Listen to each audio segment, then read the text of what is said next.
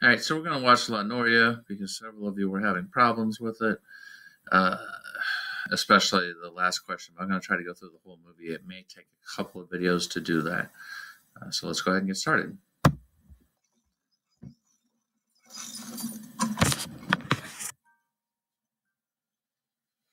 All right, so we start on the music box and we pan up to the picture of the Ferris wheel. If you looked up La Noria, it means Ferris wheel. And then we meet our main character, who is drawing. You can see a small soldier in the background, some bits and pieces to a kit, and then we get to meet the teddy bear, and he gets a soldier's hat. And then the Ferris wheel is unveiled.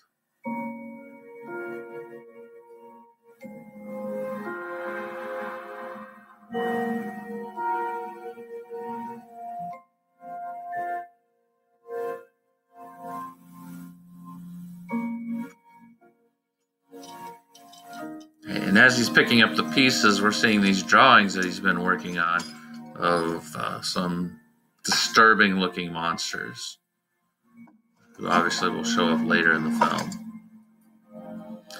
If you look at the contents of the box, right, it's going to shift focus in just a second. And there's the father, obviously in the military with the hat and the gun.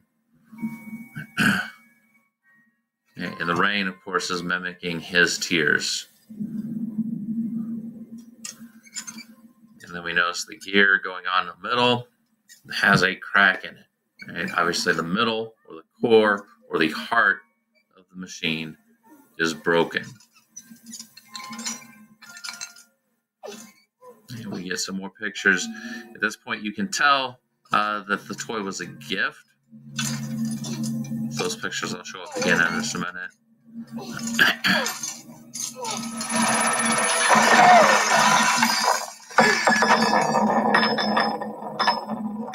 And then the heart gear rolls under the bed.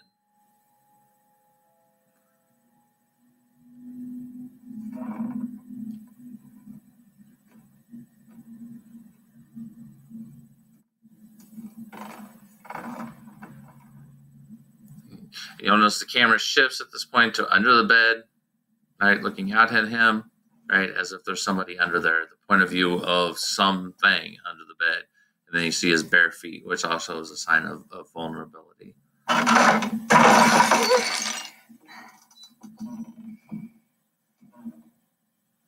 We'll get to look at the pictures here again.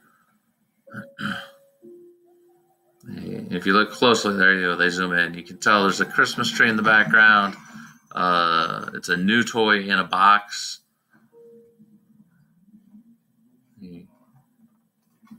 And now the pictures are gone. So that's our indication that something unusual is going on. And then we pan to the monster in the corner.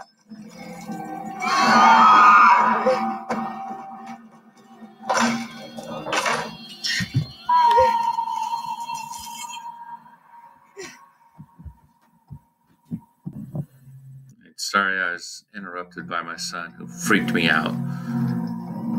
Okay, so we get the Christmas lights now, which you would be thinking, why are there Christmas lights just hanging out in the house? Another indication that the gift was from Christmas. And we have another monster.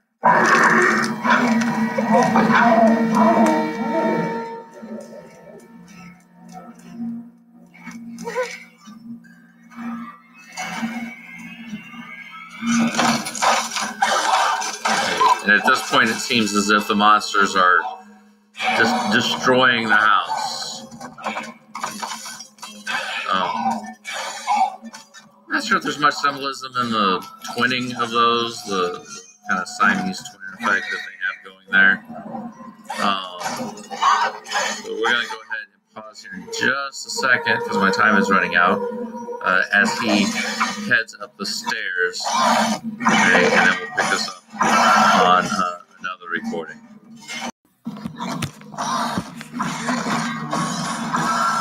Okay, so the monsters continue, quote unquote, destroying the house, and they chase him to the top of the stairs. And we see all the stuff that's been being taken, and a new monster had a phonograph.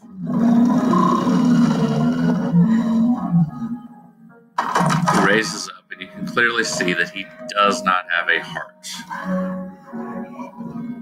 Right, so he gets chased up another flight of stairs, right, to a locked door, to stuff that's being hidden away.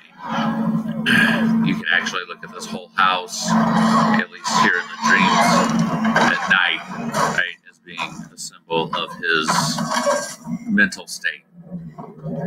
So now he's gone into the locked room of his mind. And the monsters, some of whom are already there, some of them breaking in, still taking pieces of the house.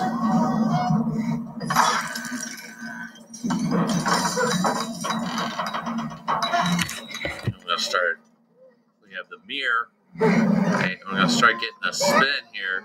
Mirror, monster, him, monster, him, monster, him. Okay, and then breaking the mirror. That should be the first indication that the monsters are actually the kid, or at least part of the kid. Okay, we'll get that same circular motion here in a little bit.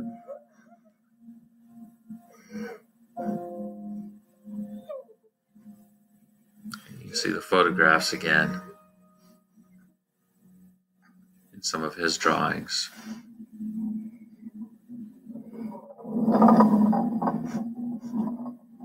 And now that gear that was lost under the bed rolls back, and if you look closely, you can see that it was repaired, right? That it's been stitched together with some wire and a staple, kind of.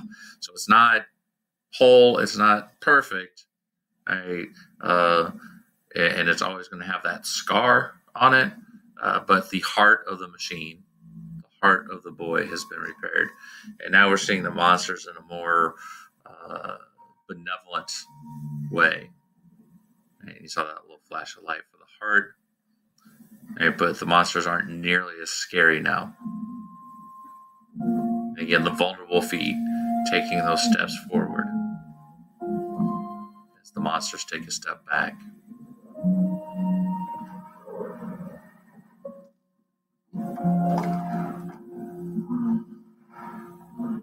And it's almost as if they're honoring him now, as if he was the king or something walking through his people. And you can see that this monster has been repaired a lot like the gear has been repaired.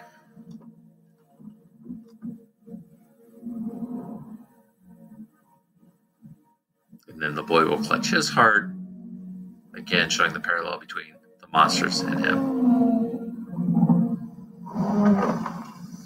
And then they unveil a Ferris wheel, just like he unveiled the Ferris wheel in the opening scenes of the movie, except this time it's now made out of all the pieces from the house, right, or all the pieces of him put together to make this whole machine. And you can still see that his reflection is fractured. He's not whole.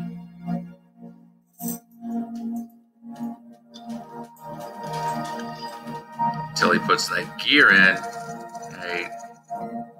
Then all of a sudden the machine transforms. It becomes lit, full of life. We see the pictures of the father and the son putting the toy together. And we're going to get to the part here in just a second that's been confusing you as far as the questions I asked on the quiz.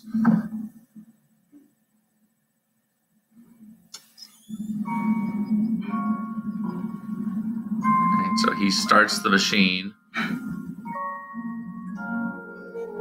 There's the music box handle, and it starts to get a life of its own.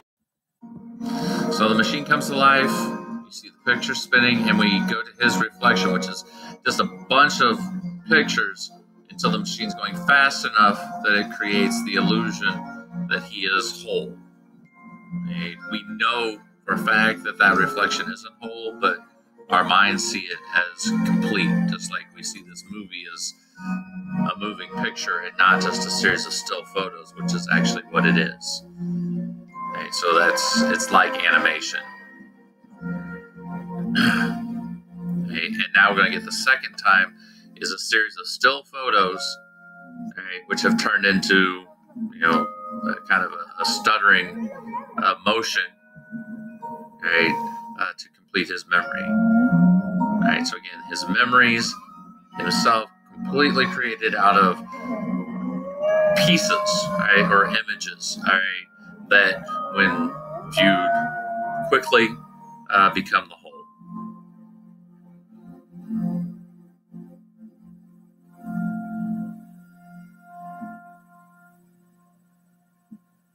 And that's the end of the film.